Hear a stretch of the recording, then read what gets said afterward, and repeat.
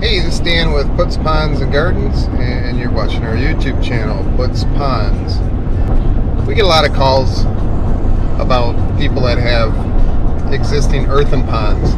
What's an earthen pond? An earthen pond is a pond, unlike a backyard pond with a liner and decorative goldfish, typically waterfalls. Earthen ponds are ponds without a liner, and usually a clay bottom pond. These ponds typically have been treated over the years, knee-jerk reaction treatments, meaning that see a problem, get an instant fix, and take care of it. The problem with doing things like that are you're actually contributing to the problem.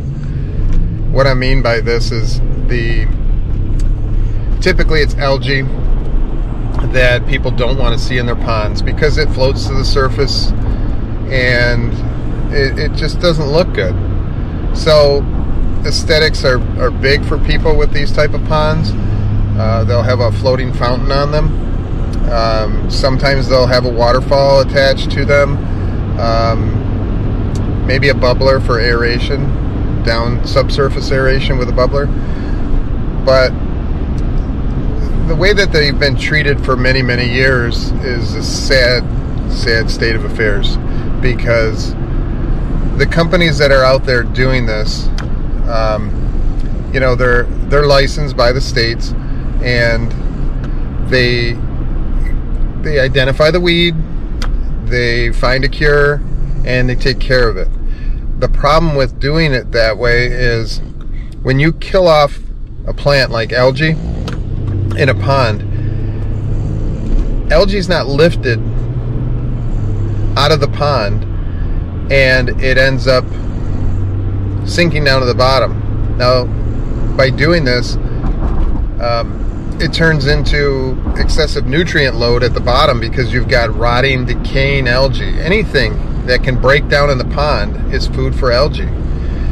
Leaves that get blown in, spraying noxious weeds in a pond, grass clippings, surface water runoff. Do you hear that snoring? It's not me. That's Maggie. Yes, it's you. So where was I? Surface water runoff, grass clippings that get blown in when they get blown into a pond.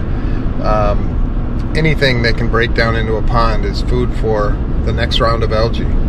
So over time, what happens is our ponds get a muck layer in the bottom of them, and that muck layer is a big contribution to what we don't like to see as algae. Homeowners don't like to see algae. Nobody likes to see algae. So we're going to head over to this pond, do some measurements on it, come up with a solution for their pond, and we'll see how it goes. Stay tuned. Hey, this is Dan with Puts, Ponds, and Gardens. You're watching our YouTube channel, Puts, Ponds.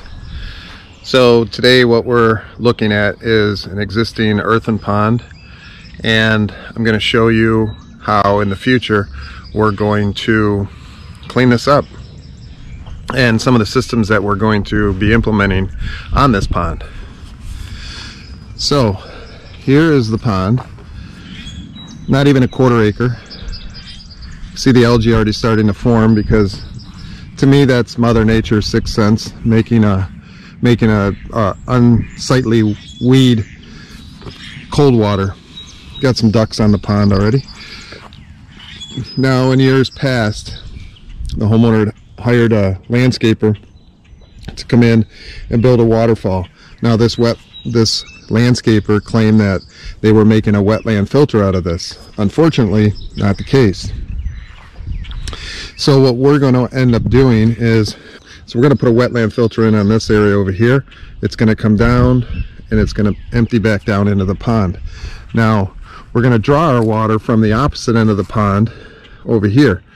Now over here what we're going to end up putting in there is a Skim-Cove. You can see the trees in the surrounding area. Every year these trees lose their leaves and they get blown into this pond. When it does that, they sink after a number of hours, and when they sink, they add to the nutrient load in the bottom of this pond. So what it's actually doing is feeding the pond with natural organics that break down and feed all this algae. So instead of having to treat this pond and kill off this algae like they've done in the past, again, what that does is it feeds the pond. So when this is chemically treating, what I call a knee-jerk reaction to something that's happening to your pond, when you're treating this pond and killing off algae, the algae gods don't appear and lift it up and take it away. It sinks down to the bottom, much like the leaves that come from these trees. So, bye-bye, Mr. Duck. So what's happening is you end up feeding your pond by killing it off or doing those knee-jerk reactions to a pond. So we want to skim the pond of future leaves. They're going to go into an intake bay there, and then the intake bay will have pumps to supply our waterfall there. We'll take our waterfall, turn it into a real wetland filter. It'll return the water. Now this isn't going to happen overnight. The clarity of this water is not going to improve tomorrow after we implement these systems. It's going to take time. And in between that time, this pond will be treated with natural bacterias, sludge busting enzymes that can help speed up that process. So that's what we're going to end up doing here in the next couple months, and we'll keep you up on our progress out here. Thanks.